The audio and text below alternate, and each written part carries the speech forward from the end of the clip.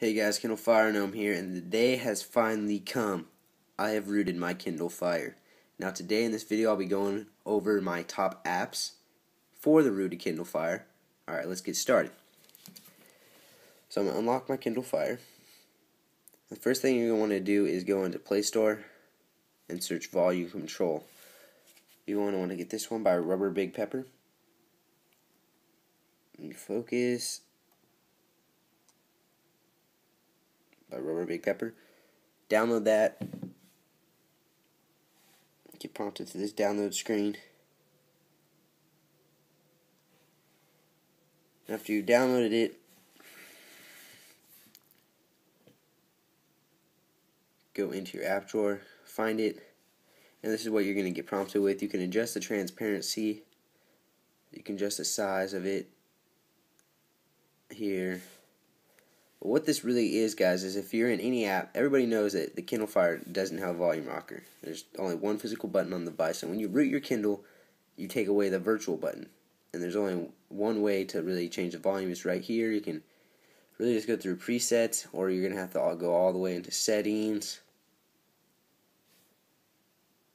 sound settings, volume, and you have to change it all from there. While some people might not mind doing that, I found an easier solution. So what volume control allows you to do, allows you to slide your finger up and down the right side to display the volume.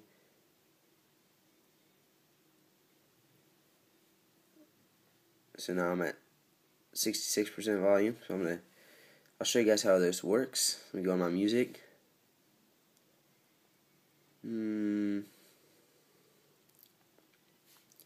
Play a little Weezer for you guys.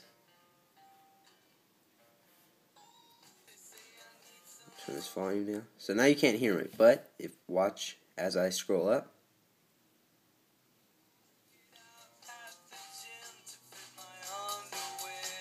You can fully hear Weezer playing.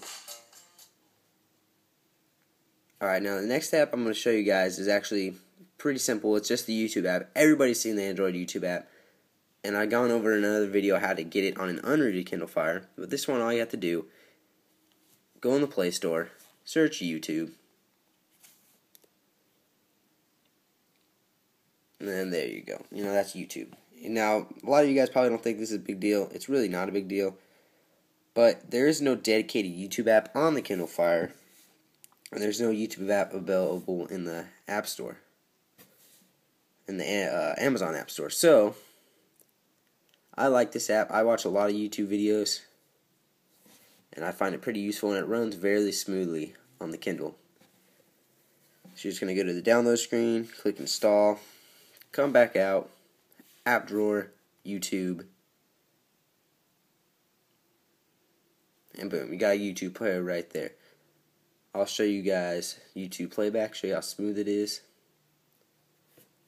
Show you one of my latest videos I posted. You guys can check it out. Hope Post Trap Review for iOS. And you can't use Volume Control Plus right here. Oh yeah, you can. Oh, sweet. Alright, well. Today I got a review for you guys of Hope Poster for iOS. Let's get started. You can see it runs fairly smoothly. Alright, after you downloaded Hope Poster for iOS, which I believe is 99 cents right now. And it's a very nice app. Alright guys, well that is my top apps as of today for my rooted Kindle Fire. I'm sure I'll find more eventually as I get to play around on it a little bit more. But yeah, guys, if you guys got any comments or questions, just leave them down in the comment section, and I'll be sure to get to them. Alright, guys, thanks for watching.